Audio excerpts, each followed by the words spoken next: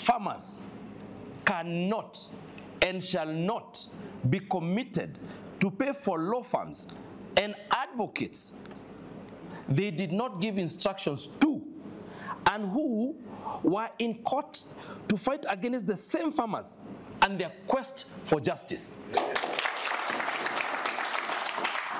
It is that simple.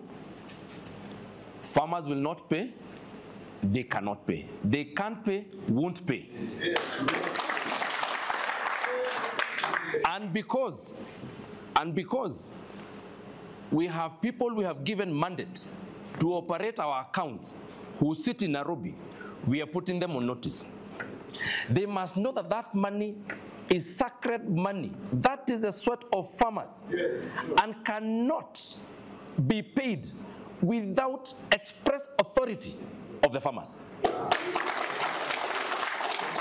I'm hereby putting the CEO of KTDA, his finance director, he's a company secretary of holdings, and any other person who we have given authority to operate our accounts, that authority cannot be misused, and that authority can only be exercised with direct instructions from farmers through their directors of their respective tea factory companies.